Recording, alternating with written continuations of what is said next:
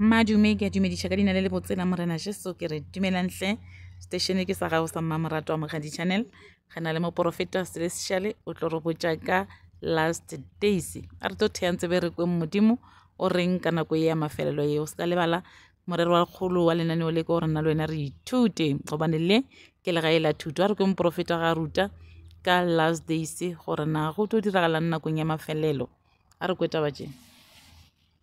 2 Peter chapter 3 verses 3 and 4. And what this verse means, I explained it. I will just briefly go over it. It means that the people of God should already know that when it comes to the last days, we are going to go through the entire last days up to at least a certain point when certain irrefutable things will happen that will silence everyone. God is telling us here through Apostle Peter that we are going to know that we've come to the last days because we are going to be walking out the entire last days period with mockers and scoffers. We're going to be walking out the entire last days period with people who don't believe that there is a God. We're going to be walking with people who believe that there is a God, but do not believe that God speaks today. So they believe that God spoke to John the Baptist and God spoke to Elijah and Moses, but they do not believe that the living voice and expression of God is available to us today as believers. They believe that all the living gifts, the fivefold office, they believe in pastors definitely, and they believe in evangelists and teachers, but they do not believe that prophets and apostles exist. This is thankfully, mercifully, a small group of people, but that belief is growing. And this is because people fear prophecy. They fear prophecy. They've been misled by liars for so long that they are afraid to trust that God's voice is active, or they have hardened hearts and they absolutely do not believe that a living God would express himself today, that God would be able to basically trust his cadence, trust his voice and his flow to anyone living today. And of course, that's extremely confused belief. We're going to walk through the end times with people who are full of unbelief.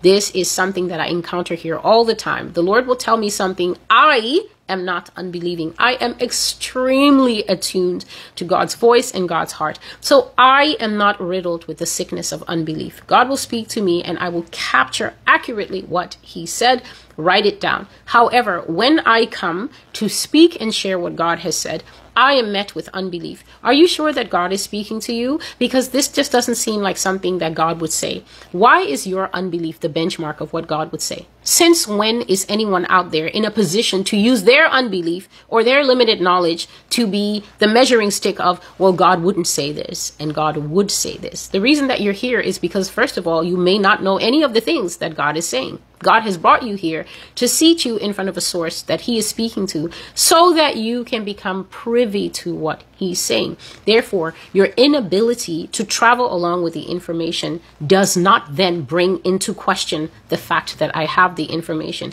Your inability to travel along with the information means that there are areas of gaps and areas of lack and areas of growth in your own information system that it is your responsibility to update so that you become updated with what God is saying. Those who fail in that process are going to find it very difficult as we go along because unbelief only breeds more unbelief. If you can't believe this, you won't believe that, and you won't believe the other thing. And then soon you're filled with holes and gaps like a sieve. And that is your problem. Those things will affect your faith, while the faith of those who do believe is going to remain unaffected, untouched. They will move from strength to strength, from faith to faith, and you will move from unbelief to unbelief, from hole to hole, until you finally fall into one of the holes that you have created within yourself.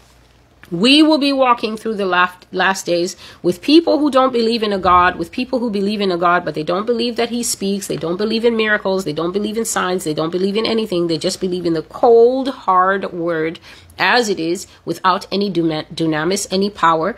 We will be walking with people who are unbelieving. We will be walking with people who will become prey to their own doubts. People worship their doubts so much, and they seem to think that that's supposed to also be my problem. Because you have doubts, then I'm constantly supposed to come and say, oh no, don't doubt, believe the Lord, believe the Lord. No, I have an assignment to do here, and as I'm doing the assignment, you're either going to believe, seek the Lord for means to believe, or you're going to not believe, and then you will end up with the consequences of whatever you're able to choose. And then we're also going to be traveling along the end times with people who are now very vocal in their unbelief. They're going to be very excoriating. Their mouths are going to be like hot lava and fire.